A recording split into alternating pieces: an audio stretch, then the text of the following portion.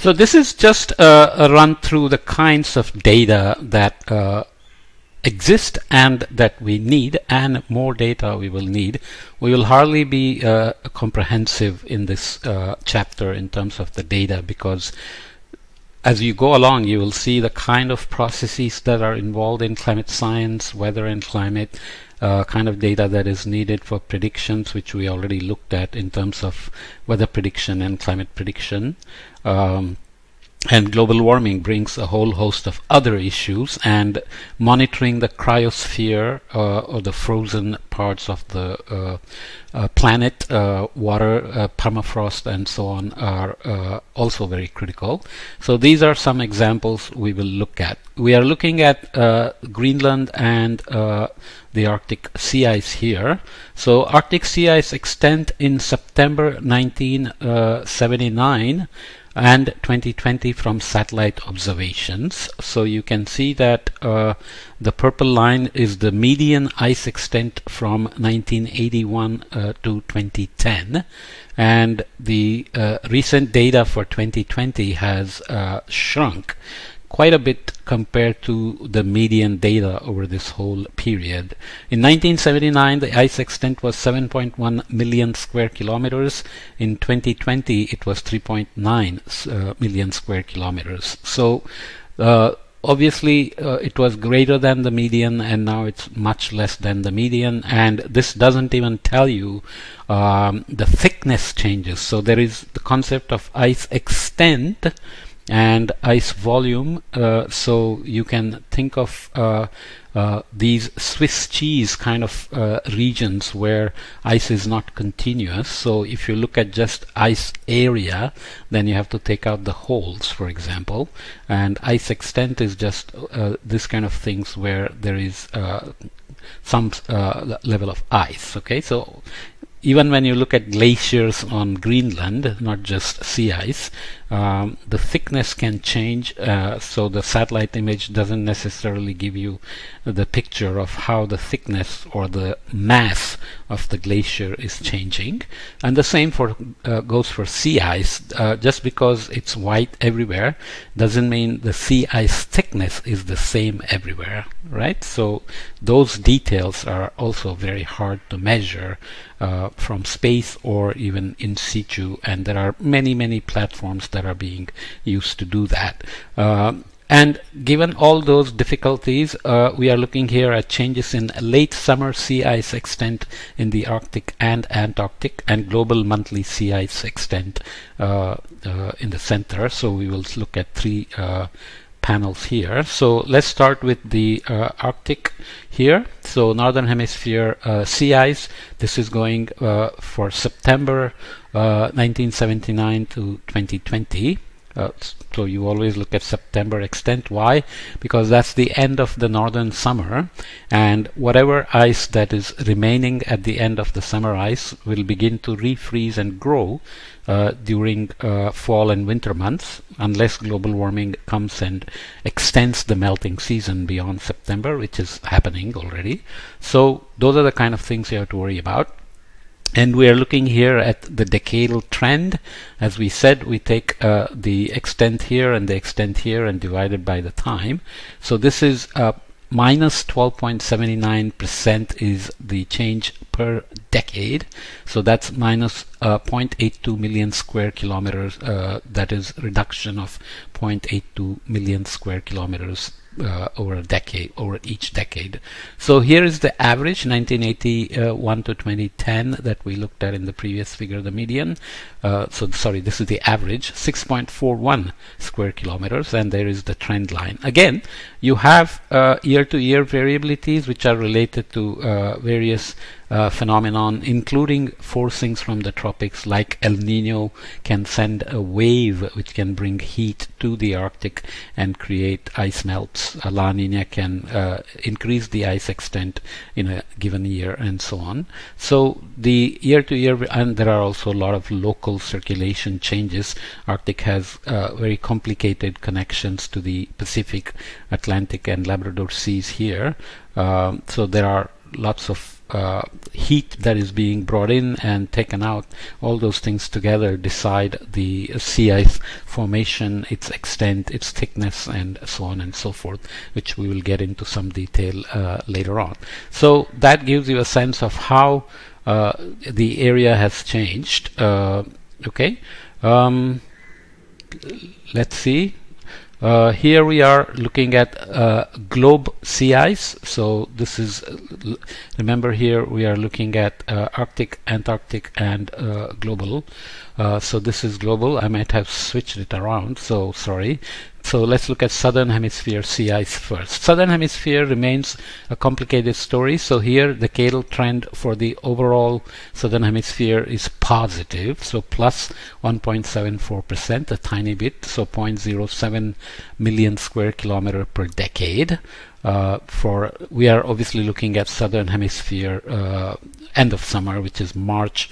So we are looking at month of March for 1979 to 2020. So the 1981 to 2020 average here is 4.03 million square kilometers, and you can see a slight bit of rise in the total coverage of sea ice and the larger, somewhat larger year-to-year variabilities. Okay, so why is the Southern Ocean having a positive trend? We will see later on that actually the Southern Ocean, which completely surrounds the Antarctic continent, has a very unique circulation.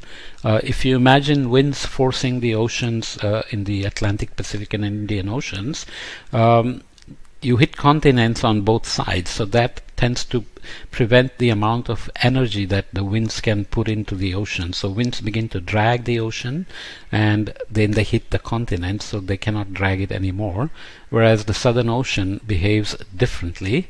So for that reason there are complicated issues that if the ocean warms, atmosphere can warm and hold more moisture and create more snow on Antarctica, and Antarctic glaciers can flow onto the ocean, form shelf ice, and then create conditions that are different for the southern hemisphere sea ice. So you also remember from the global warming chart that the temperature changes over the Southern Ocean are complicated.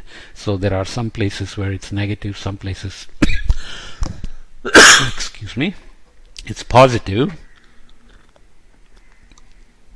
as opposed to the Arctic, where it's not only positive, but it's the largest warming over the whole globe, which we call the polar amplification.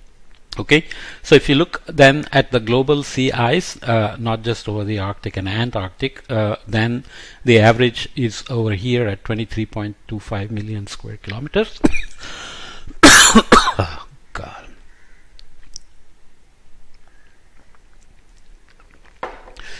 Decadal trend for the global sea ice is minus 2.19% and minus 0.51 million square kilometers. So overall the sea ice volume over the globe is decreasing, and that matters because, as we said, the reflectivity of the sea ice is much higher than the land. As you can see, darker spaces of the ocean and land absorb more of the solar energy than the sea ice and glaciers. So if sea ice melts away, for example here, it has gone from being very bright to very dark. So you are keeping more and more of the sun's energy, so you are obviously amplifying the warming, as we said before. So reducing global sea ice is going to then overall reduce the reflectivity of Earth's surface and going to add to global warming. There is also cryospheric data from mountain glaciers. Glaciers flow, as we will see later. Sea ice is frozen water. The process is very different than glacier. Glacier is snow that falls. It doesn't melt through 1 year, so more snow falls on top. Because of the weight, it begins to get compressed and becomes a form of ice, and it's different than frozen ice because this is flows like a molasses. It's got a rheology, as we call it. So when it's on a mountain slope, it can flow down the slopes and go onto the ocean, become shelf ice, and so on and so forth. And you can also see there is it's not as white as the other ice we saw before. A lot of dust can get deposited, and if reflectivity is reduced, again, that could increase the melting rate because you're absorbing more energy. If it melts and forms a pond, then that pond also is darker, so it can absorb more energy. So all kinds of interesting processes happen. You can kind of see here the changes. There is maybe a crack in the glacier here, maybe there is water there, but it's brighter over here, and so on and so forth. So all these details have to be observed, and you have also glacier lakes. This is the Muir Glacier in Glacier Bay National Park and Preserve in Alaska. The picture on top is from 1941. That on the bottom, this is from 1941. This is from 2004. So you can see the same exact place. The glacier remains here, but all this glacier has melted away, and now it's much darker than here. So it means it's continuing to absorb more and more energy. Okay, so these are the kind of observations you need, and lots of details of how the glacier thickness is changing, its flow rate is changing, its so-called grounding line is changing. I don't want to use too many technical words that we haven't explained, but you can understand that when the glacier is growing on a mountain, it has a point where it's anchored and then it's flowing ahead of it, and there is some kind of an equilibrium. There is an equilibrium line where the amount of accumulation and the amount of melting or accretion and ablation are equal to each other. So that equilibrium line can keep moving up the mountain when the glacier melts, which is what has happened here. For example, glacier has melted and the equilibrium line has moved here by 2004. Okay, just to add a little bit more, these are cumulative mass changes in water equivalent, meters of water equivalent, or 1,000 kilograms per meter squared. So when it melts, you look at water equivalent. So cumulative mass balance in meters water equivalent of mountain glaciers across the world, from Scandinavia, Canada, Caucasus, Alaska to Arctic Canadian region, Asian Central region, and so on. And of course there is bad news. All of them are tending downward at different rates. For example, Western Canada and US is crashing at quite a fast rate. This one has become faster more recently. The Central European one, there are some that are still going slower, but the bad news is all of them are losing mass. Okay, and this is the cumulative mass balance of Greenland and Antarctica for 1992 to 2020. You can see this is cumulative change in mass, billion metric tons, billions of metric tons of glaciers. So Antarctica, combined data, Antarctica from just one of the data sets, Greenland. So there are multiple data sets being used, but obviously news is again quite bad. So we are talking about glaciers before we talked about sea ice. So we have to separate the processes, the data, the impacts on them, the changes in them, and so on and so forth. So this is the kind of the data that's collected. People go there and collect data. Navies collect data from the bottom as well as from the top. Aircrafts, satellites, and people even go and put bamboo sticks in the Himalayas and see year-to-year changes and so on. So these are the ice sheets. We mentioned ice sheets here somewhere without saying what ice sheets are. So just to make sure, an ice sheet is a mass of glacial land ice extending more than 50,000 square kilometers or 20,000 square miles.